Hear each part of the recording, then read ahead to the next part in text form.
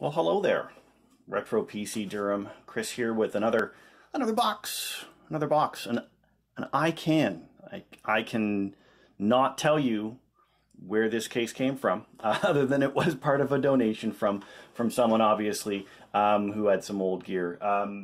So we're going to take a look at this box and get things up and running on it. This is another one of these systems where, you know, we kind of pull systems apart and clean them up and fix them, and then rebuild them to get them in, you know, up and running shape. So take a look at this case here, this iCan case, pretty generic looking case, nothing special about it, but it's nice and clean view. Was missing the front panel here. It did have another optical drive in here, so I did put in a black colored drive that would fit better. This is a DVD multiplayer. It has this second drop down tray where you could add like another optical drive to it, which I didn't put in, but I guess the idea was that you would, I don't know, maybe if it originally came with two of these faceplates and the person who had it decided that they didn't like this kind of flip down design, so they just got rid of that panel completely. But there's nothing behind here. Two empty plates, and then this punch out, which has a reset button, and then there's a cutout here that you can put through if you had a you know, a media tray, or a floppy drive, and then there's a FireWire plug-in here that you could cut out as well. So obviously shows the time period in which this case was designed for. Power button, nice big blocky, bright, clicky feeling. Some LEDs here to show your activity lights, and then USB and audio ports on the bottom, which I believe I do have those plugged in correctly. Always have this challenge between, you know, newer boards that have AAFP versus AC97 connections, and they're not really, you know, they're not made for each other, but they will work. Side of the case here, you can see there's a little bit of stuff going on. When I'll show you when I take this door off, there's like a funnel here to help direct airflow from the processor, and then a little bit of an air gap here to let some air in. We'll move around to the back. So I had to add in a different power supply than this. I think this case didn't have a power supply in it. So I had to add one in here, and then we've got the system board installed. This has got onboard video from the i3 CPU that's on this system, so that handles that pretty well, and which is good because on this case it didn't come with the piece that's supposed to kind of slide in and screw into place to hold any PCI cards you have installed. And as a result, if I installed a graphics card here, it wouldn't have anywhere to go, and I would have had to, I guess, drill a hole in this, or punch a hole in this metal here to get it to stay. So I found it good that I didn't have to worry about, you know, messing around with that too much. So we'll get this thing open now and take a look inside. I have the old trusty orange screwdriver here. I have nicer screwdrivers, but you may be the same as me. You always use the old crappy screwdriver that you've used forever instead of using the nice screwdriver. Like you get a new bit set or something and it comes with a nice bit holder. Oh, here's the piece right here. So it's just got this kind of thing going on here to help push air from the fan from the processor up, which I guess is okay on this one as well, because in this case there isn't really anything else. There's not a lot of going on here that's going to be creating heat. You got some ambient coming off the board chipset here, and then the processor is going to be making most of the heat, so it pushes that air out, and then you've got your PSU is going to suck some air out. So here's this box here. This is a an Asus motherboard, if I can remember here what the model number on this thing was. Yeah, so it's a P8H61-M LE/SCM board, if you're interested. So we got an i3 processor installed in here. I've got 8 gig of RAM installed in this one, so this is DDR3 based memory, which means, and I've got like older memory I have a lot less of, and especially higher capacities I have a lot less of, but when it comes into DDR3 and DDR4 RAM, I have lots of that. So it was pretty easy put a pair of matched 4 gig sticks in here to be able to give this thing a good amount of memory. And then I assign the maximum amount of shared memory in the BIOS to be used off the graphics controller. So I push it to its limit, which I think was half a gig, 512 meg, which is fine for general computing use. Another system here where I've made use of some of the 2.5-inch form factor disk drives that I have a lot of. I have a lot less mechanical 3.5-inch drives than I have the 2.5-inch here, and I obviously have very few SSDs to be able to use. But this is a SATA drive, so I did the same thing where I did before. I put a little static plastic on the bottom end of this one, just so any contacts with the metal here would be no issue at all. Screwed it in the top sides here, and then on the bottom there isn't screw holes to be able to fit on this type of chassis, so I zip tied it so it'll hold it in place nicely. So that's snug and fit and won't go anywhere. And then we've got our power and SATA cables. As good a cable management as you're probably going to be able to get in a case like this, these older style cases. So we kind of just routed everything back and shoved it in behind the back of the system, and then I put the back panel on to kind of hold it all in place. So that's where that one's sitting.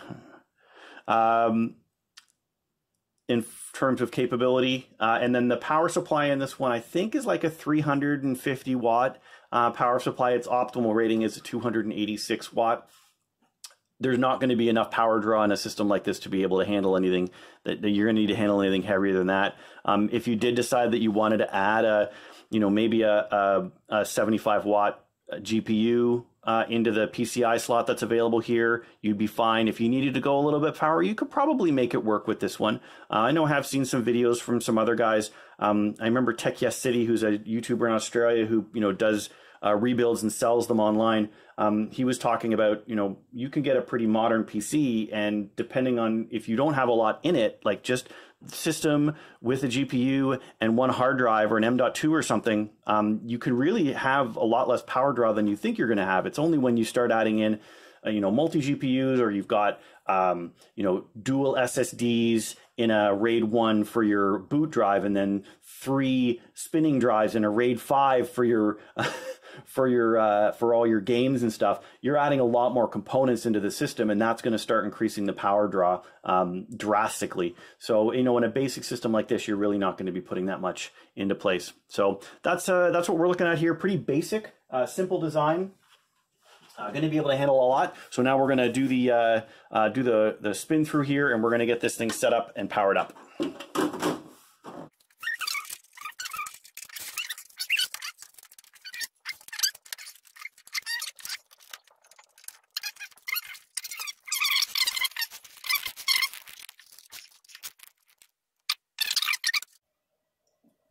We'll see how long it takes with the mechanical drive. Nice quiet operation though. Even with an Intel stock fan, when you're not doing stuff like overclocking, systems can be pretty quiet. You don't have to worry about that. Having more expensive components in them to keep things cool. Obviously, if you're going to be overclocking, you need to get better cooling, which means you're going to need better, quieter fans to make up for that. Otherwise, you're going to be really loud. But you'll see here again, as usual, Windows is going to take about a minute to load up because it's coming off a mechanical drive. It just, there is that time. But this system not being all that old in terms of being an i3, in terms of the amount of specs that the system's got, is going to be okay. I'm asking you please wait. Maybe there's an update that's pending here on this system.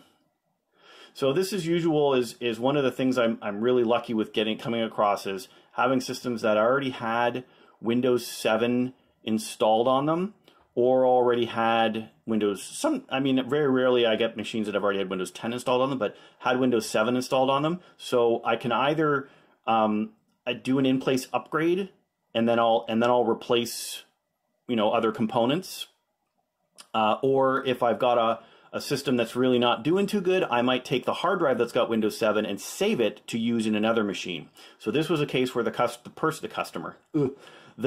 person who had this, who donated it had a mechanical drive that was in really bad shape, but it had Windows 7 installed on it. So I did that in-place upgrade to Windows 10, and then once that was done, that is digitally signed, and it's now connected up with the Windows Server. So now I can replace the hard drive with something that's going to last a little bit longer than a old 60 gig hard drive that's got a ton of boot errors on it, with a mechanical drive that I know is in good shape, and is going to last a couple years longer. Right, so we're done booting now, and we'll just take a look here on the screen. What's going on as things load up and get up and running. We'll load up the Google Chrome first to do this, and get the just quickly show off the performance specs on here. So it should be very easy to be able to run a straightforward 1080p streaming video and not give off any issues on the system.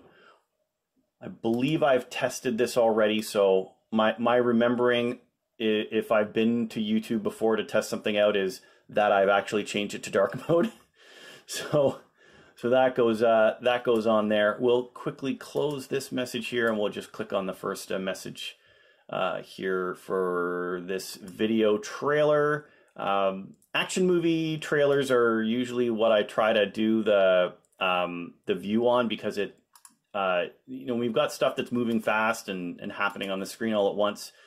It can help out in terms of seeing if you're going to see stuttering or frame drops. But looks pretty crystal clear. I'm not seeing anything cause an issue. Obviously, if you wanted to run at 1440p or at 4K, you might start seeing a little bit of challenge, although you never know.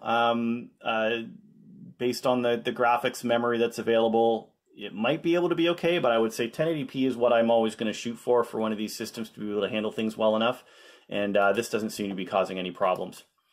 So we'll quickly open up the old hardware info, and it'll probably give me an alert to upgrade, because I know that hardware info just got moved to 6.24 version, I think. We won't be downloading an upgraded version of that for what we need to be able to do here. We're just taking a look at the sensor data. So it's pulling up all that management information and all the system info information from all the various sensors that components have.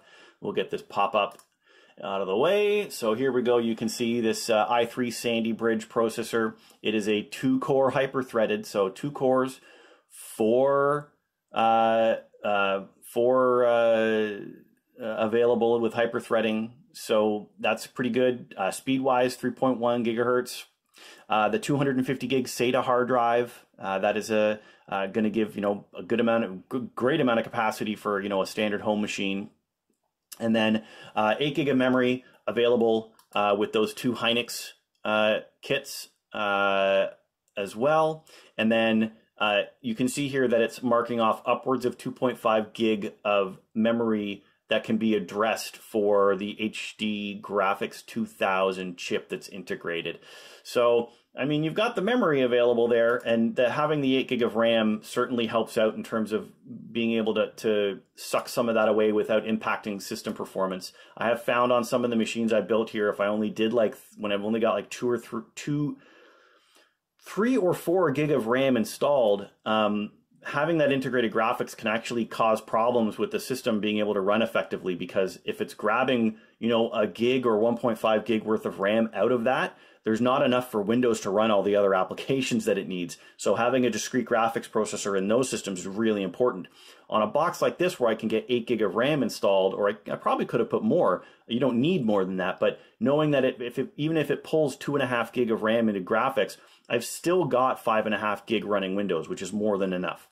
For thermals wise, here you can see the system's hovering around, processor wise, around 47 degrees, package around the same. So really not, much to worry about there. System motherboard package, right? 26 degrees. So it's keeping pretty cool. Memory, 28 degrees. Right? So we're not running very hot at all inside the system. The amount of room you've got to be able to grow your thermal levels there is pretty high.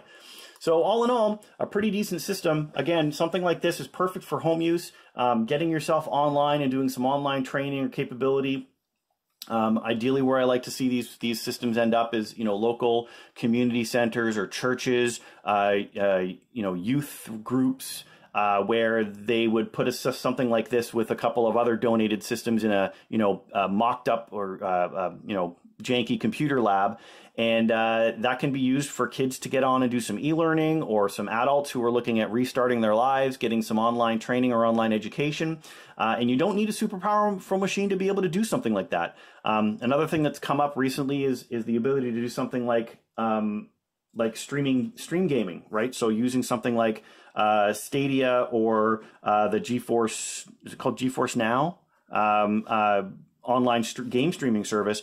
This is probably more than enough machine to be able to handle something like that. So you could play a modern game using one of those services without having too much trouble. I wouldn't recommend necessarily playing those games on this system as it is locally.